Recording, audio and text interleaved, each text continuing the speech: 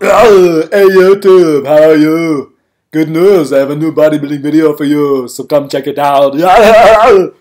Hey guys, what's up? It's the Dominator. Back again, picking up where I left off in my new series, The Best Poses of All Time. So last time we looked at the best front double bicep pose. This time we're going to be checking out the best front lat spread pose. So which guy throughout bodybuilding history hits this pose the best? Now once again, I'm not going to be ordering these in any particular order. There's just too many guys, too many pictures to go through. But at the end, I will be giving you my top overall pick for the best front lat spread pose ever. So stay tuned for that, and let's get started. So first up, we have Andreas Munzer. This guy was really shocking to me at how good he looks in this pose, how well he fills it out, and he looks massive too. Because Andre, he's always been known for his conditioning. He's very famous for his shreddedness, probably the most ripped bodybuilder ever. But I didn't expect him to be, this good in this pose. I mean, look at the quad sweep too. Look at the V taper. This right here is almost like Dorian Yates level. You know what I'm saying? This is crazy. Like, biggest surprise to me of any guy on this list. But we got a lot to go through, so let's move on. Big Ramy. Now this guy's built like a brick house. He's an absolute monster. One of the biggest guys to ever compete. And he has a really outstanding V taper to go along with that. Because for a mass monster, he has a pretty streamlined waist, relatively speaking, right? So, and he's just wide as hell through the shoulders, like Jay Cutler level width. And that's why I think he pretty much crushes Phil in this pose, because he's just so much wider through the shoulders and the chest, and that really helps him in a front lat spread comparison.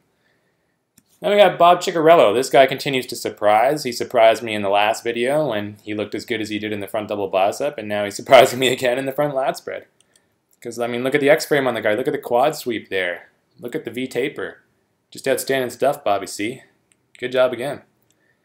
We got Brian Buchanan, and you talk about a V-taper. This is probably the best in history right here, because I don't think I've ever seen a waistline that's as tight as this guy's.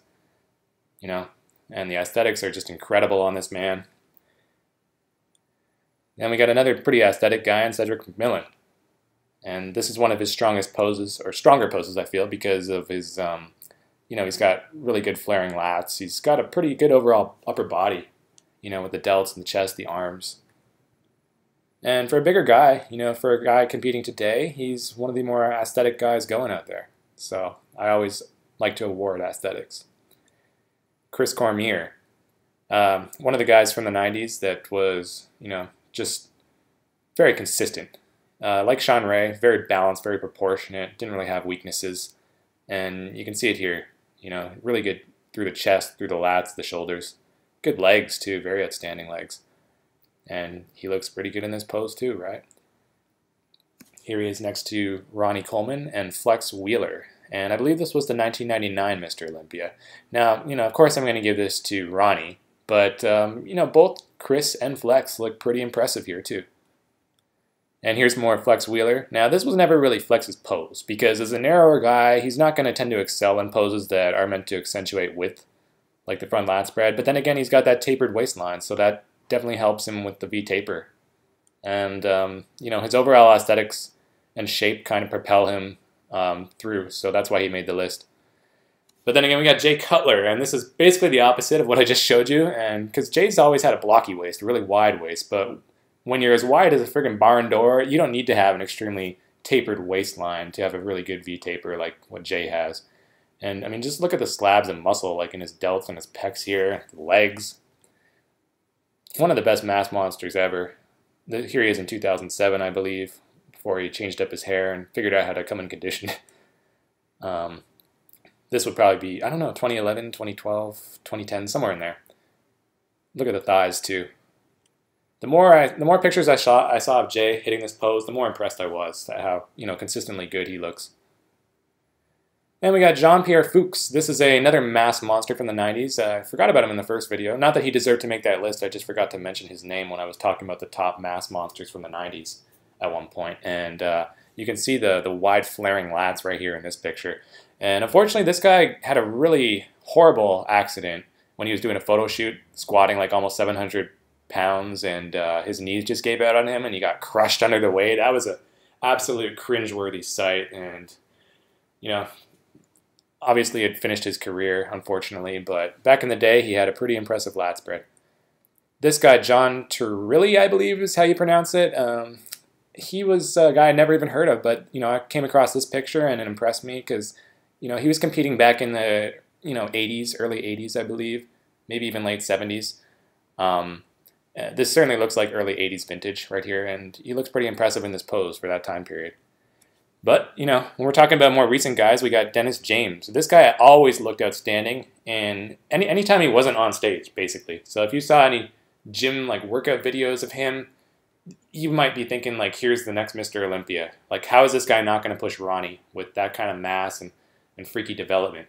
But then anytime he stepped foot on stage, it's like he lost 20 pounds of muscle. He just came in looking flat. He didn't really have very good definition. Nothing really popped out at you. So he could never really dial it in and find the formula, it seemed. That was his problem.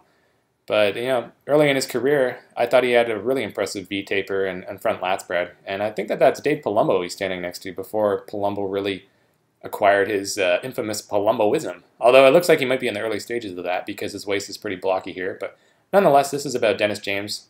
So the guy on the left looking pretty good in this pose. We got another Dennis Tinerino. I featured him in the last video as well, and he's looking pretty good in the front lat spread here. We have Ernie Taylor, and this guy really shocked me too, along with Andre Munzer, probably the biggest surprise for me personally, because I didn't think he'd look this good in the front lat spread. He was always noted for the synthol he would inject into his triceps, and you can kind of see it in this pose even, especially that arm on the right, I guess his left arm. You can see the bulge there, and that's very unusual, to say the least, to notice triceps standing out like that in a front lat spread. He always denied doing those injections, but it was pretty obvious, especially later in his career, because you don't get peaks in your triceps, no matter what kind of exercises you're doing, no matter your genetics. Triceps don't have peaks in them, okay? But we have Evan Centopani, kind of a 2-for-1 picture here, and he kind of reminds me a little bit of Jay Cutler in this pose, because he's got, that really wide lats, broad through the shoulders, pretty good delts, right? Chest is a little flat too, just like Jay's. And, not the best conditioning from the front, or overall, but just a big, solid competitor, right? So I don't know if you guys see that, but he reminds me a little bit of Jay. We got Joshua Lunarkowicz. This is one of the most recent guys to come out of the bodybuilding scene. So he just debuted in the Olympia in 2016. And everyone was praising him for his really outstanding conditioning, but he also looks outstanding in the front lat spread pose. And, a lot of people not a lot, but I have heard people say that he's the best bodybuilder to ever come out of Australia, and I think that's completely insulting to Lee Priest. I mean, come on. This guy's better than Lee? Well, just hold your tongues on that one, because we'll see later. Justin Compton. I had to include him here because of his shape and structure. I really like, the outline of his physique here, his V-taper, his lines. But I really don't like his midsection. I don't know what's going on with that. It looks like someone took an eraser and just smudged out his abs. So even when you're not flexing the abs, you should still see more definition than this. So I don't know. He's got to fix that, but love his shape, though, so that's why he's included here. Kai Green. Now, of course, Kai's going to make the list, right? He's got one of the best backs in the business today, some of the best lat development ever, really good legs, too, and he's really wide. So he's going to dominate in this pose. And it has been probably his most dominant pose, along with the back, the rear double bicep. And every time he kind of steps foot, on stage next to Phil, I feel like he destroys him in this pose. Because look at the wide flaring lats. Look how wide and broad he is across the shoulders, the legs. He even measures up well against King Ron. Probably Ronnie's still beating him in this comparison here, this fictional comparison, but I mean, it's close. It's not by a huge margin that he's beating him. So that really speaks volumes right there about how good Kai is in this pose. But another really solid guy, one of the best to ever hit it, Lee Haney. Some of the best lat development and pec development of his time, of all time, really. And Lee was kind of like the Dorian of the 80s in a lot of ways, because he was beating guys by outmassing them and with superior back development. Got a bit of a vacuum there, always an impressive sight. And looking extremely aesthetic here. This is something a lot of us could probably aspire to, look like this, right?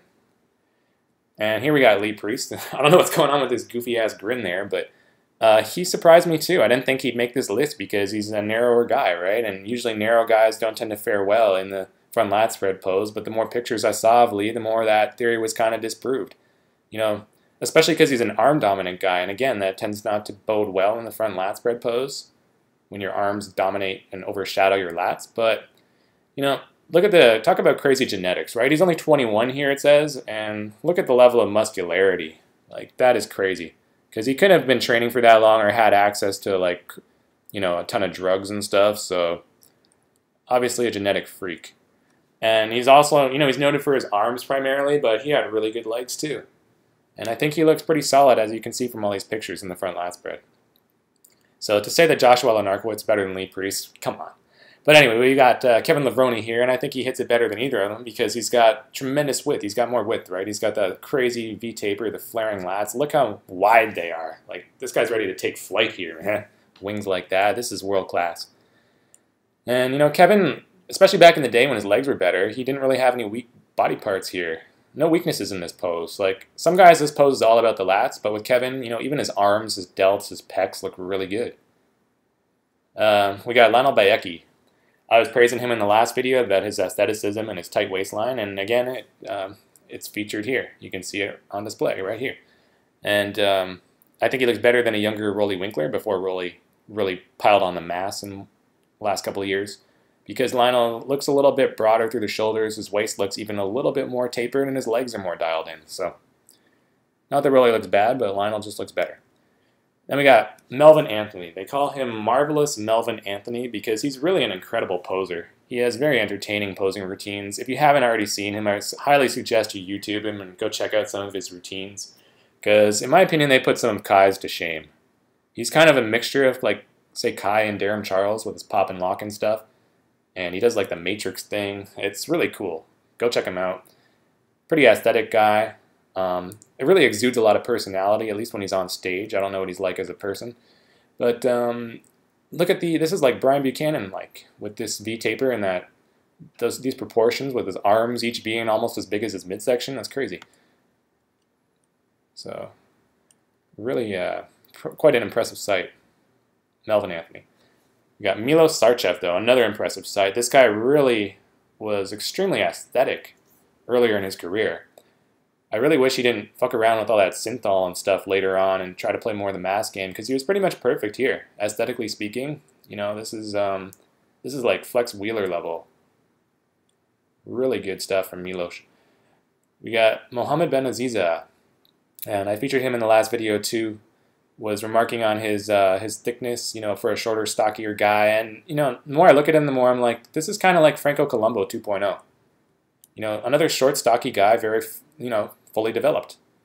And, not at that level of, like, freaky mass that, other short guys like Branch Warren would come to develop. But this guy was still kind of classical, even though he was extremely massive for his size. Then we got another mini mass monster, if you want to call it that, and Mustafa Mohammed. Another short guy with some almost tumorous lats there. And same for the thighs. He had some crazy thighs for a shorter guy. And I think he looks pretty impressive in this pose. Not in an aesthetic way, really, but just in terms of a bodybuilding, like overall mass and proportion way. But we got a real mass monster here, Nasser El Somebody. And unfortunately, I couldn't find many good pictures of him hitting the front lat spread pose because they're all like from crappy angles or bad lighting. But this one's one of the better ones. And even though he's out angling Yates here, he still looks much better overall. Like, look at the difference in the arms, and even the legs look better on Nasser. The chest looks more fuller and better. I can't believe that Yates somehow won this. This was the 97 Mr. Olympia, by the way.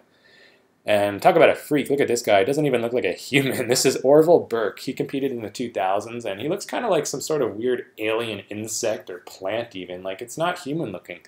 The angle that his lats flare out, the way that they just kind of jut out from his torso, like, look at here. It's almost like 90 degrees. It's freaky. So he's got certainly one of the most unique front lat spreads and very impressive too. Not in an aesthetic way again, but just in terms of a freaky mass level, like very unique front lat spread from Orville Burke. We got Paul DeMaio, and nothing really freaky about this. Just, looking solid throughout. we got Phil Heath, and I've knocked him before, and I'll probably continue to knock him again on his front lat spread, because it's definitely not his best pose. It's by far not his best pose, but nonetheless, I could still find pretty good pictures of him hitting this pose, like this one right here. This was from 2013, I believe, and same here. So back in that year, he actually looked pretty good in this pose. Again, it's not one of his strongest poses, and other guys like Kai are beating him. But then again, Phil's holding his own. He still looks pretty good here. I don't really see how you could say that Phil looks bad here. Like Kai just looks better. That's all it is. But then again, in 2014, Rami's just taking a shit on him, in my opinion. He looks so much bigger and wider and just filling out the pose better than Phil. But we have Reg Park. We'll go way back here. This was Arnold's idol and mentor. This is the guy who kind of inspired Arnold to even start bodybuilding. So without this guy right here, we might not have even had the Oak himself. And Reg Park was really one of the first guys to be able to hit this pose really effectively, I feel. By today's standards, this guy looks like he's a natural. And he might have been, though, because, Arnold was one of the first guys to start experimenting with steroids. And so this guy might have been completely natural, in which case that just makes this even more impressive. And then we got Sean Roden. One of the best guys to hit this pose today, I think, because he's got probably the tightest waistline. Although in the last couple of years, he's kind of acquired a little bit of distension. So a little bit, he's losing it a bit. But, I mean, overall, look at the legs. His V-taper is very reminiscent of Lee Haney's to me. He's just got bigger arms and better legs. And, I'm not saying he's better than Lee Haney, because Lee Haney was definitely fuller and he had a better chest. But, Sean looks really good too. Now, this guy is actually more reminiscent of Lee Haney. This is Robbie Robinson, and I really feel he was quite ahead of his time, because he was competing in the same era as Arnold, the 70s, the early 80s. And it looks like he could have been competing like a decade later with development like this. I mean, you talk about the V-taper, the pecs, the delts, the arms, the afro. He looks really good. Here he is crushing Ferrigno and Boyer Co. But we have to include this guy, obviously, Ronnie. No surprise to anyone, because he's got one of the best, if not the best, backs of all time, and an absolute monster, just completely annihilating people, really, in this pose and many others. And he had crazy legs as well. Even his chest was, you can see all sorts of striations, which is pretty uncommon in a front lat spread pose. Here again, you can see them. Tremendous lat development, arm development. Almost everything was tremendously developed on Ronnie. And we got another mass monster in Marcus Rule. Pretty much on the same level of mass as Ronnie. Not as fully developed, but then again, look at this. He's basically fusing together a front lat spread pose and a most muscular. I've never seen anything like this. It's almost like a hands-on hip most muscular, but look where his hands are positioned. This is still a front lat spread. You can see like a defined split through both pecs. It's absolutely ridiculous. I wish I could find more videos or more pictures of this with better quality, but this was the only one I could find of him hitting it effectively like this. And here he is destroying Gustavo Bedell. And Marcus was one of the freakiest guys ever. With his mass and the delts, the pecs, the biceps. And here he is annihilating Paul Dillette. Now, Dillette on paper should have made this list easily, because he's got a crazy physique and tremendous mass. Really good shape, too.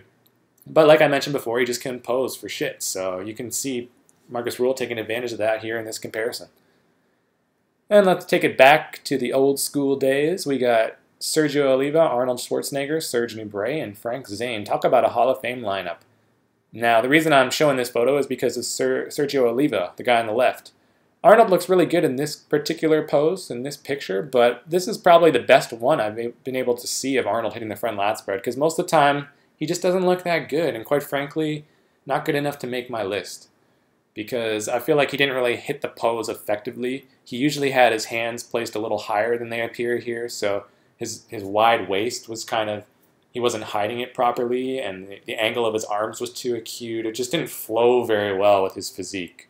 I just don't like the way he hit it. I think he could have done it, more effectively. But nonetheless, Sergio looks really good. And you talk about a genetic freak. I mean, this guy was Arnold's predecessor. So he was competing with Arnold, but also before Arnold. And, you know, to have this level of development through the lats, the pecs, the delts, he had some of the best triceps ever, too. And the legs were really solid for his day. From what I've read, he didn't even have a proper diet. He wasn't really, he obviously didn't have, you know, good drugs at his disposal. Like, if he was competing in the 90s and the 2000s, I think we would have had another Ronnie Coleman on our hands. That's just how genetically, you know, gifted this guy was. But you talk about genetic gifts, and here's another guy who has that in spades, Sean Ray, because the guy really doesn't have a weak body part or a weak pose. I've mentioned this before in other videos. One of the most complete total package bodybuilders ever. And yeah, I mean, no surprise to me that he made this list either, you know, because he looks solid in every pose. We got Silvio Samuel, another kind of unheralded guy. Flew in under the radar a little bit in, you know, the 2000s. Don't really hear his name brought up too much, but I feel like he looks pretty good in this pose. Not one of the best to hit it, but good enough to make this list, I think, because he's got a really good X-frame, as you can see right here. And looks pretty solid for a shorter guy in the lat spread.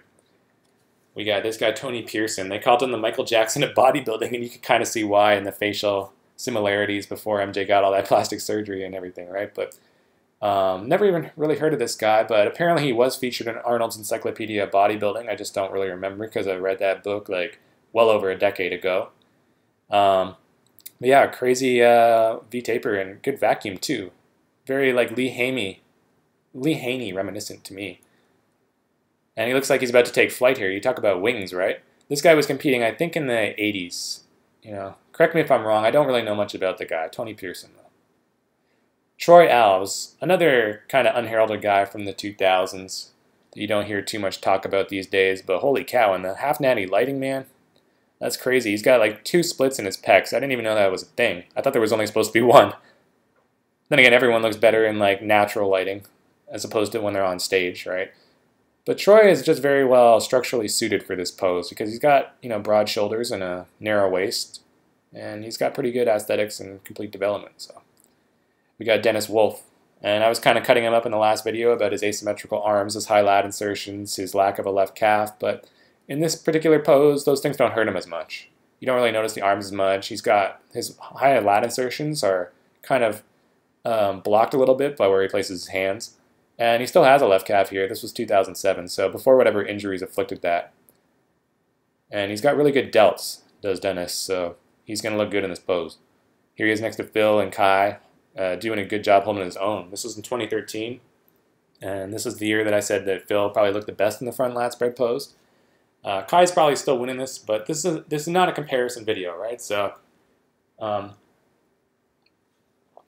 you know, needless to say, none of these guys takes the #1 spot, nor does Andre Munzer, nor even does Ronnie, because we've already seen him. So obviously, we got the shadow Dorian Yates taking that #1 slot because, you know, in my opinion, he's just the best to ever hit this pose.